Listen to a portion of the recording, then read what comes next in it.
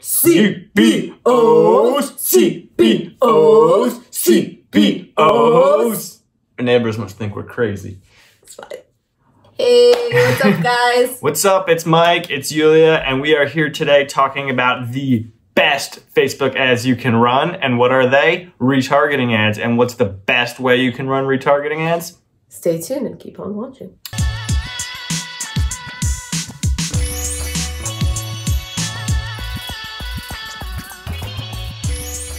So you guys may or may not know that Facebook is switching over to everything mandatory CBO starting February 24th or 26th. So all ads have to be structured as campaign budget optimization, CBOs. So we've done a previous series teaching you guys how to make highly convertible CBO ads. To cold traffic. But in this video, we're going to be showing you how to retarget potential buyers and turn them into paying customers with retargeting ads. We're going to show you the most optimized way that you can structure them with CBOs. Regardless of whether or not they're mandatory, CBO retargeting ads are the most effective ads you can run. So if you want to learn how to do that, then like and subscribe so we know you like this kind of stuff. Yes, and if you're new here, where you been? So before we dive into all of the content, we obviously want to address the huge major situation that's going on right now as of February 5th, which is the coronavirus in China. So if you're drop shipping, most of you probably drop ship items from China, whether they're manufactured in China or they ship directly from China. So this definitely affects you. So for us, we've had to shut down our ads like probably most of you hopefully have done. And so in the meantime, it's good to control what you can control. So it's a really great time to optimize your store, really look at your emails, learn the right strategies for advertising so that as soon as things come back on in China, which should hopefully be February 9th or 10th, you can hit the ground running and really crush it. So really use this time to prepare yourself. Yes. With that being said, let's dive into CBOs. Do it. Let's do it. So we generally run two different types of retargeting campaigns, both with the same exact structure. But the first one, we're using our pixel to retarget people who've added to cart, but we exclude people who've purchased there. And in the other one, we retarget people based on the pixel who visited our website, but we exclude people who've added to cart or purchased. Yes, so just website visitors. Yes. So this is the structure we do for them, and I'll show you just one of them. At the campaign level here, first we start off with, this is our campaign level, and we'll call it our ATC retarget. So these are people who have added to cart but not purchased. And this is the campaign level, and we set some budget here, usually about 20% of what we spend in general. Yeah. So this is the campaign, and under here we have several ad sets. I try to generally go, well, the example I want to show you is 6 of them. But what we're doing here is we're breaking ad sets up based on time. So this is how long ago each person has added the item to their cart. So these are our ad sets, AS. And the first one here is people who've added to cart today. So this is people who have added to cart on days 0 through 1. And we do this just by a custom audience where we're choosing people who've added to cart but not purchased within the last 1 day. And then the next one we do here is days 2 to 4. Wow, that's 4. That's how I 4. We have here days 5 to 7. That's how I 7 as well. And then here 8 to 10, 11 to 14 days. And then the last one here is 15 to 30. Now, generally we're doing lower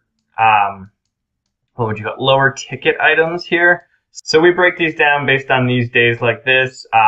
For us, for our lower ticket items, most people purchase within the first week right away. Some people in the second week, and then we get much less as time goes on. So that's why 15 to 30 is a much larger group of time, whereas the rest of these are about 3 to 4 days, and especially in the beginning, it's even shorter, just 1 day here, things like that. And the beauty of having this structured as a CBO is like you set your budget up here at the campaign level, and then Facebook is going to figure out which one of these audiences to spend the most amount of money on. So it's going to figure out, like let's say you have $100, budget for the campaign. It's going to say maybe $10 here, $5 here, $20 here, whatever. So Facebook figures that out for you. Yeah, exactly. So if we did this, and from what we see from experience, if we had $100 a day CBO like this, Facebook starts to learn really quickly. And we see here that maybe it spends, $60 on day 1, $30 on day 2, because this is lower ticket items and people buy almost right away. And then we get $5 here. 3, and I don't even know what we're at in math now. Is that nice? It's a $1. And sometimes it spends over the budget, So, but anyway, we can see that the budgets change like that. And so that really is cool too, because it tells you, you learn so much more about the buyer behavior too. You really see, okay, like some people, you'll be surprised. Some people, maybe you get a lot more budget spent on week 2 and you realize that, hey, people need to see this product for longer and need to see it more times before they actually buy, which is really cool. Now, for each one of these ad sets, we break it down. We have roughly 5 ads going at a time. So like 1, 2, ... 5. So this is ad 5.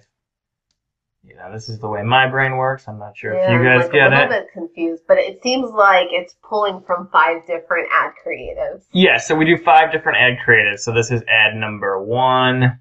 This is ad number 2, 3, and 4. And here we have ad number 5. And we run actually these exact same ads into each one of these audiences. So we have the exact same structure going on here with 1, 2, ... 5. And now, again, the beauty of this all being structured as CBO is Facebook is going to figure out which ad is the best one for each audience. So with these 5 different ad creatives, we are trying to target the audience from different perspectives. So one way is urgency, right? So saying you only have a limited amount left in stock, or, this is the last batch you have and you're not sure when you're going to order more, right? So getting them with that urgency. Another way is by offering them a discount, right? Mm-hmm. So saying, hey, you abandoned your cart, here's 20% off, your purchase. Get them that way. Another way, and this is one of my favorites, is social proof. So a lot of times people don't know what your brand is, right? Because we're brand new usually. And so sharing a customer testimonial or saying we have, 100 happy customers, that is a really effective way of retargeting, because you're saying like, hey, we're actually a legitimate brand. Absolutely. So let's kind of see how this looks in action here. So yeah, this is one that we ran earlier in January for one product on one of our stores where we structure it this way. And for this particular product, we have really great margins. So our break-even ROAS here is 1.19. Shameless plug. If you want to know your break-even numbers, get our free break-even calculator in the link below. Absolutely. So this one is really interesting. You can see we spent just under $3,000 here, with $1,500 almost going to day 1 retargets. So this is a low price point item, and it's really an impulse buy, and we really see that day 0 through 1 is getting the majority of the spend. And then it actually is spending in order that you would expect, day 0 to 1, then 2 to 4, 5 to 7. So the more recent ones, Facebook has learned to spend more money there. And we can see here that every single one of them is extremely profitable except day 8 through 10 and 11 through 14. And the way this started was, if Facebook doesn't know what the days mean, they just see different ad sets.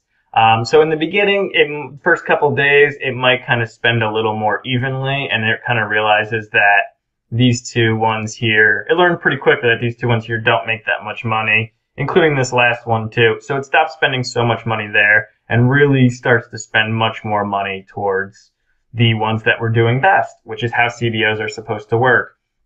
Interestingly enough, I probably, if I wasn't running them in this direction or this manner, I wouldn't have normally retargeted days 15 through 30, but you can see that we actually got two nice purchases there and made a pretty good ROAS. So just good to see that.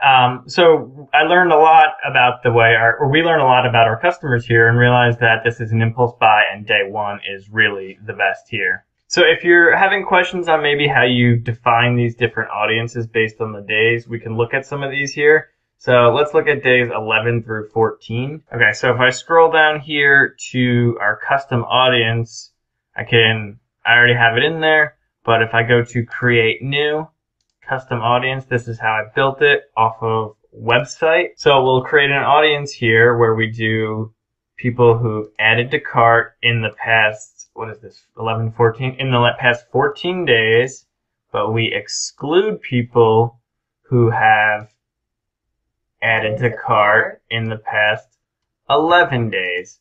So then these are people who add to cart in the last in days 11 to 14. So we create the audience like that, and as you can see, that's our visitors day, or add to carts days 11 through 14. And we exclude also people who've purchased, in our case, in the last 180 days. We are just trying to do this solely to people who just added to cart and who are brand new customers or are yet to be customers. And that's how we do it. And by the way, guys, if you haven't checked out our series yet on how to make highly profitable ads to a cold audience, make sure you click the links below and check those out. And once you're done doing that, obviously set up your retargeting and then like and subscribe this channel. And what else? Let us know if you have any questions. Yeah, let us know if it works for you. I don't know. Are you guys trying something different? Let us know how you retarget. We're happy to talk about it. Happy to talk about it. Peace. Love.